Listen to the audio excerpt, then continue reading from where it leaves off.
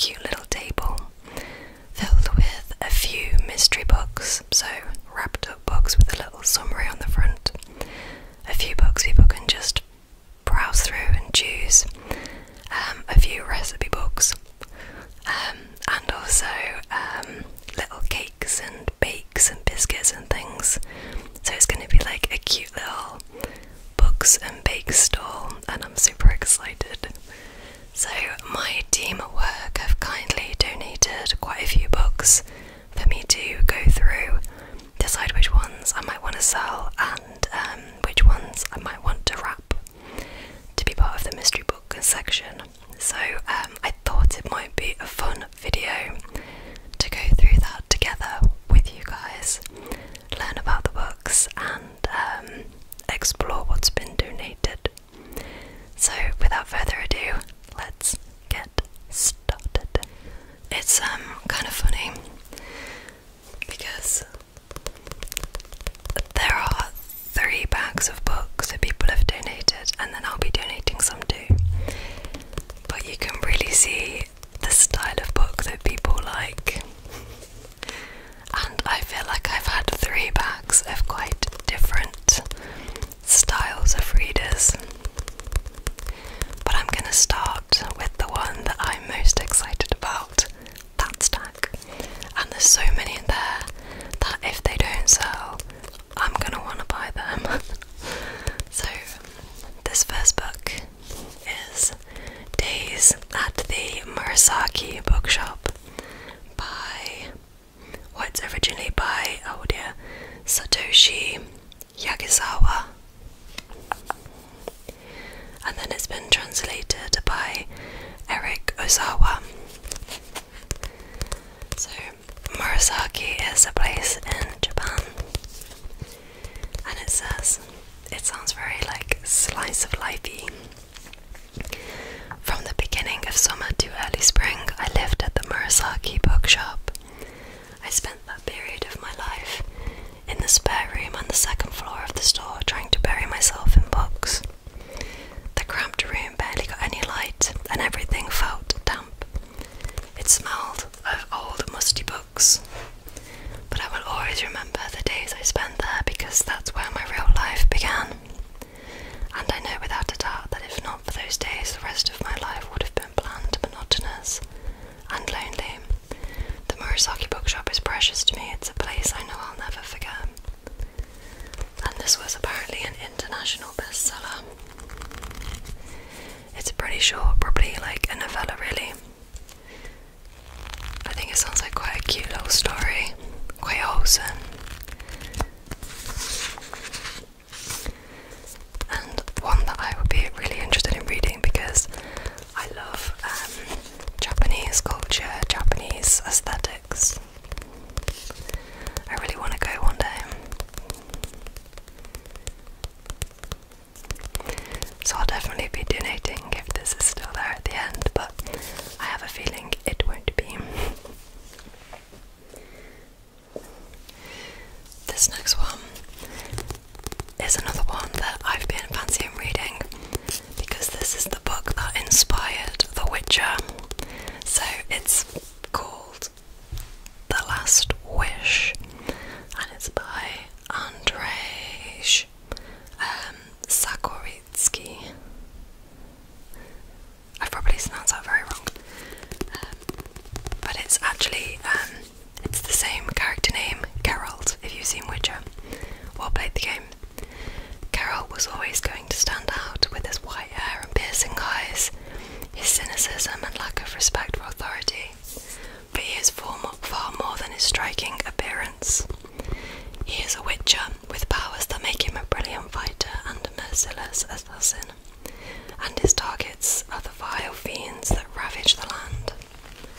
As guardians of the innocent, Geralt meets incestuous kings and undead daughters, vengeful djinns, D-J-I-N-N-S, shrieking harpies, lovelorn vampires, and despondent ghouls.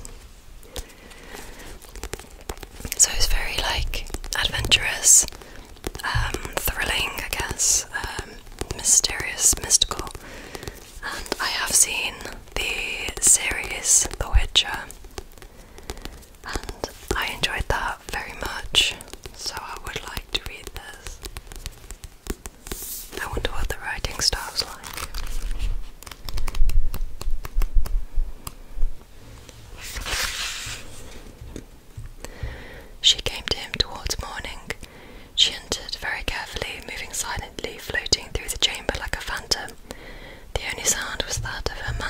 brushing her naked skin.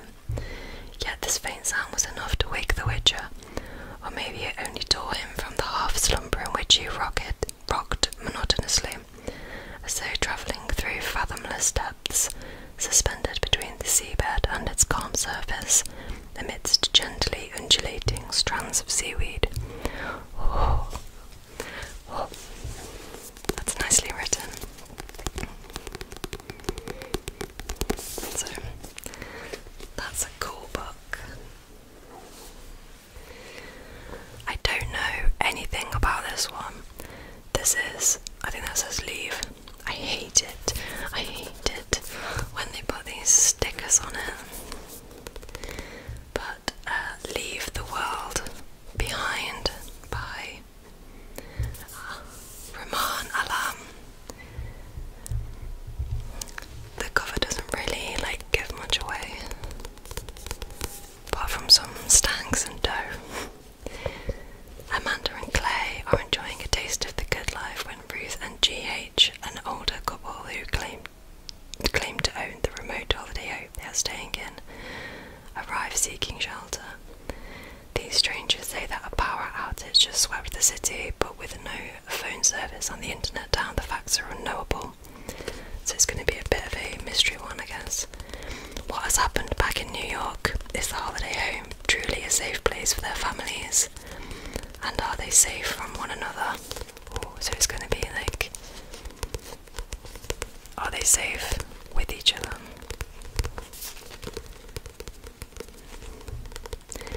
I've not heard anything about this book. Not a clue. Not a clue. Not a clue.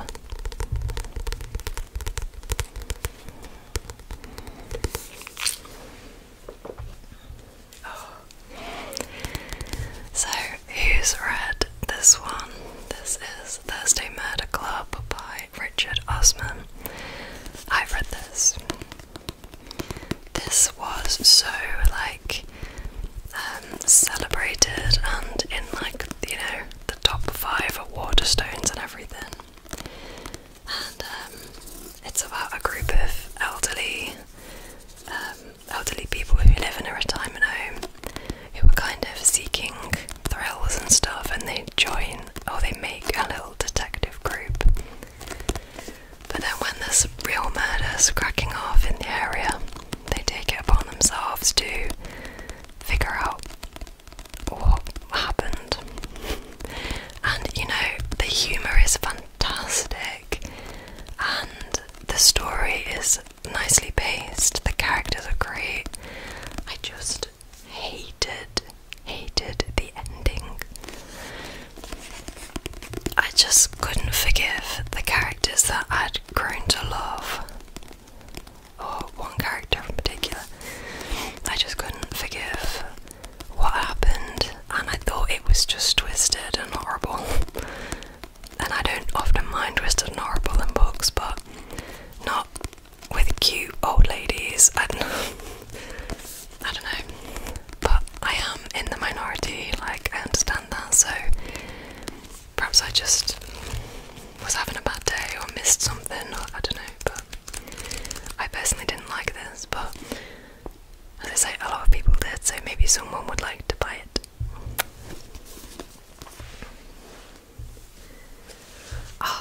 This next one. I have seen this in so many bookshops.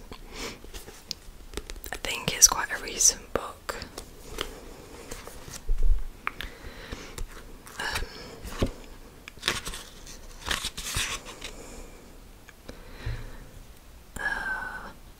2022, so yeah, relatively.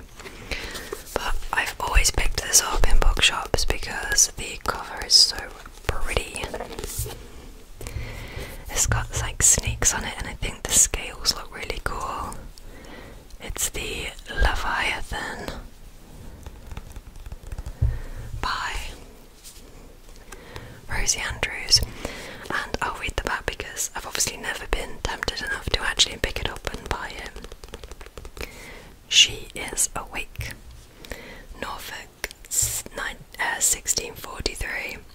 With the Civil War tearing England apart, reluctant soldier Thomas Treadwater is summoned home by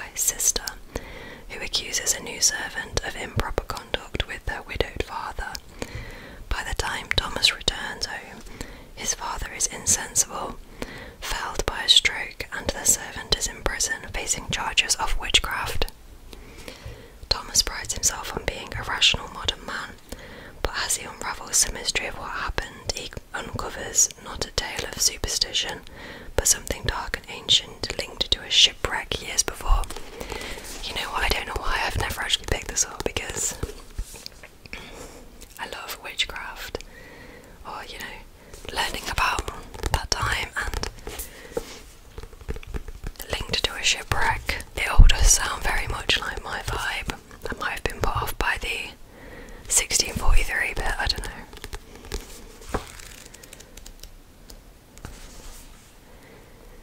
She is awake, and I must remind myself of how it began. The end of all things. It was a time of witches, it was a time of saints. It does sound good, doesn't it?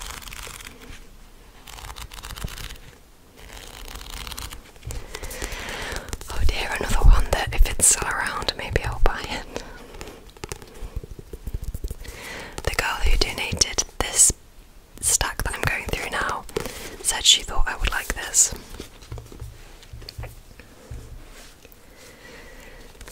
Next is this book by Claire Keegan, and this is Antarctica. I love this cover. A cat with really bright blue eyes, very snowy and striking.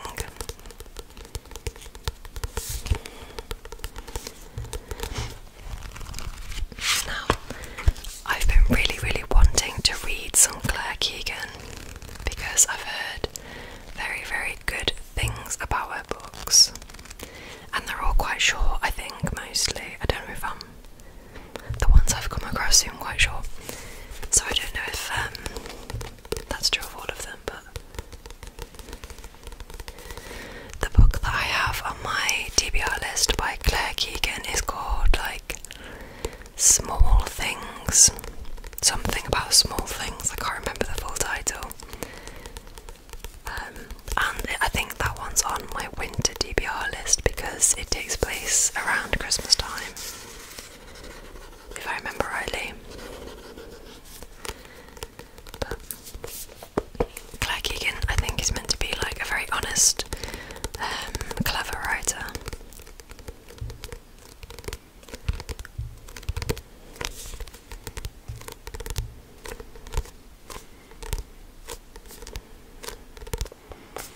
And that book is really beautiful.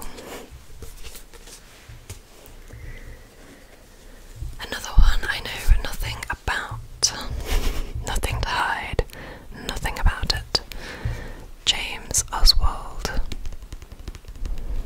Makes quite nice. Deep tapping noises. Coming home to her London flat, Constance stumbles across a young man, bloodied, mutilated, and barely alive. She calls it in, and is quickly thrown into the middle of a nationwide investigation.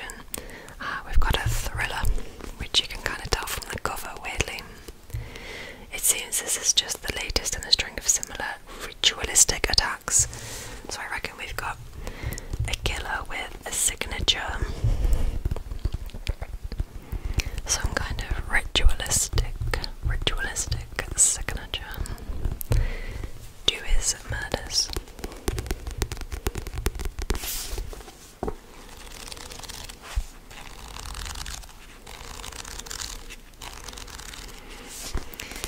I do like a murder mystery, but I prefer it to feel a little bit weirdly cozy. I don't know. Oh, right, so that last book is the start of the pile from the next person, and the next 3 books are from that person. And we've got, you can see a theme coming along. Dark Blood by Stuart McBride. The Cruise by Catherine Cooper. And One Moment, One Morning. And these are all like murder mystery thrillers. This is a man collapses, the train is stopped, an ambulance is called, and 3 passengers that particular morning's lives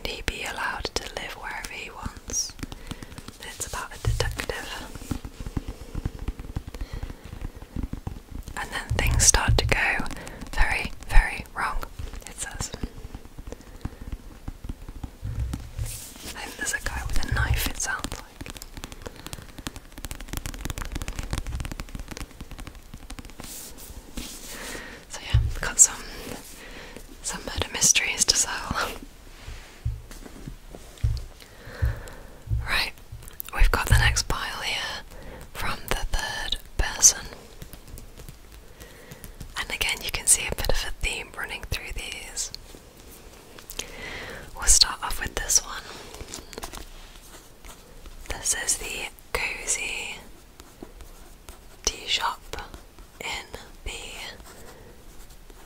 castle. And to be honest, it looks really cute. A cozy tea shop in a castle sounds absolutely lovely. Can Ellie bake her way to happily ever after?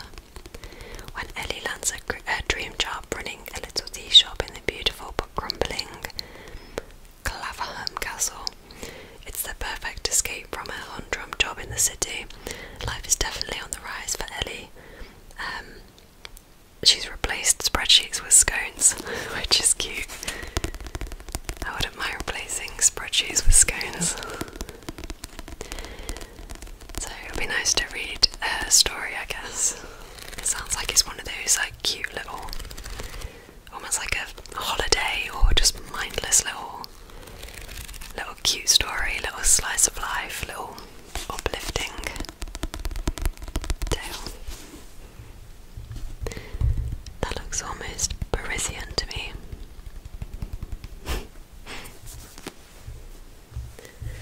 And then there's a couple by the same author. So I've got two by Jojo Moyes, a popular writer, so I'm sure very good at what she does. I've never read any Jojo Moyes myself, but we've got The Giver of Stars and Night Music, both very dreamy titles. I love the cover of this one. It looks like books stacked, which is very cool. So this one is all about Alice Wright, who marries a handsome American called Bennett Van Cleve, hoping to escape her stifled life in England, yet she doesn't much care for her domineering father-in-law or the judgmental townsfolk of Ballyville, Kentucky. So it sounds like she's going to be moving to a bit of a stuffy English town that contrasts her upbringing, perhaps. It says, when her father-in-law and the town suddenly turn against them, Alice fears she'll lose her freedom, friendships, and the chance of unexpected love. So I think that will be a bit of a them against the town type thing.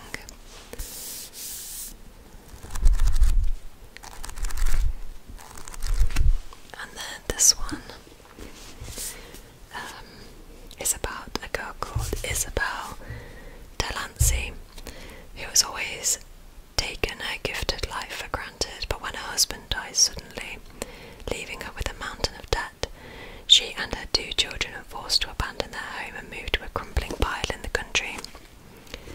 With the house falling down around them and the last of her savings fast disappearing, Isabel turns to her neighbours, not knowing that her mere presence there has stirred up long-standing obsessions.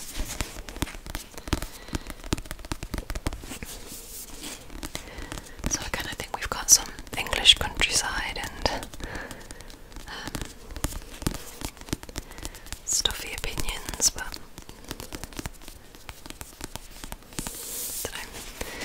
sounds interesting.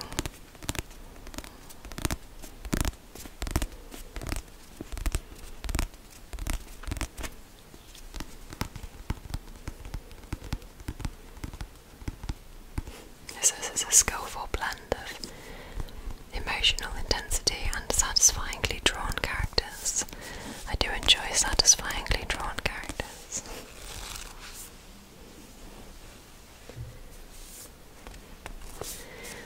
Letters from a Lighthouse Cottage. Very beautiful little idyllic seaside there, with a cute little shop and a cute little lighthouse. Again, we've got a lovely English town. It's called Sandy Bridge, a little seaside town, home to gift shops, tea rooms, and a fabulous fish and chip shop.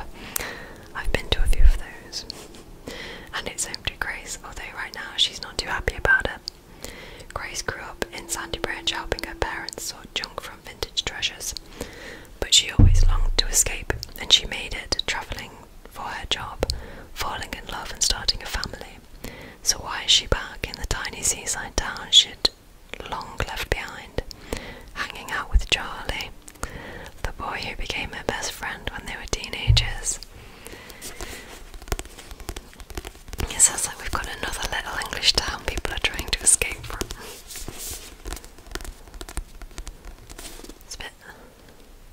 It's a bit torn, this book. I don't know how I feel about putting that on a stall. I might donate it to a charity shop or something so that it's you can see it before you buy it, or just have it out and not a mystery book. Because I feel like if you unwrapped that, you might be a bit miffed.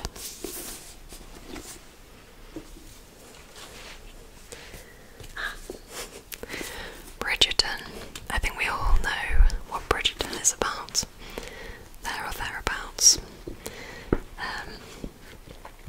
Set in 1814, Lady Whistledown's Society Papers.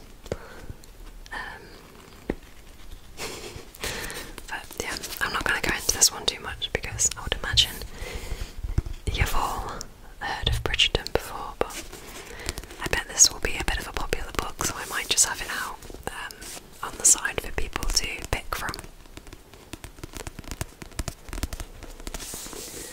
The book is actually called The Viscount Who Loved Me.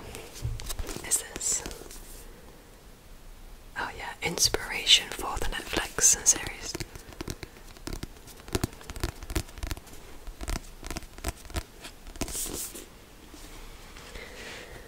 Two more. So this one is On a Beautiful Day by Lucy Diamond. For Laura, it's a wake-up call to heed the ticking of her biological clock.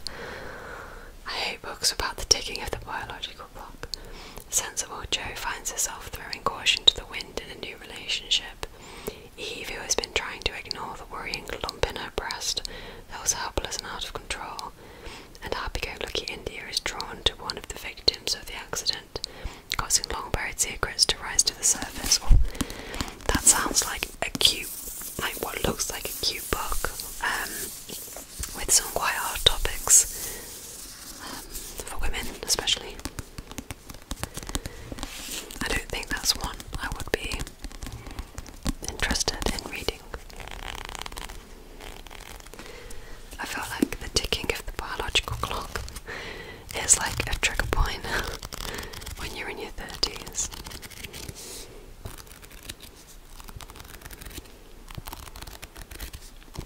Making decisions. Right, the last one is a hardback.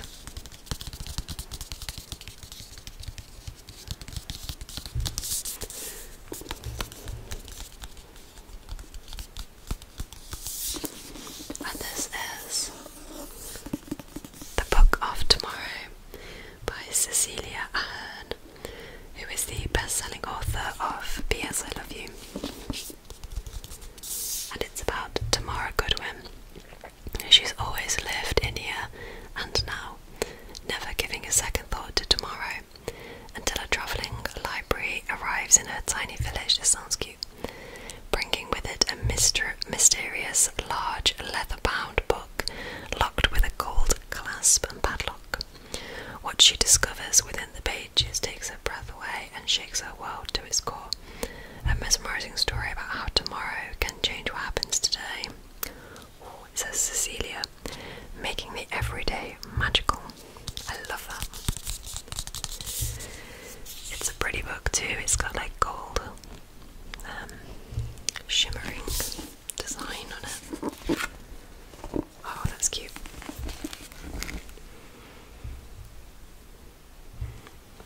Super cute.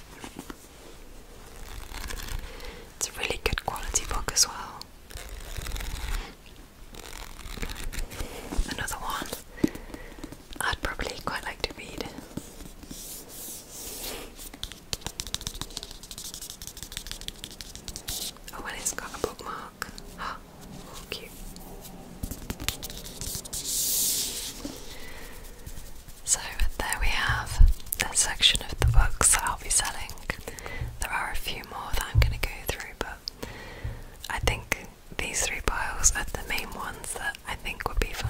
So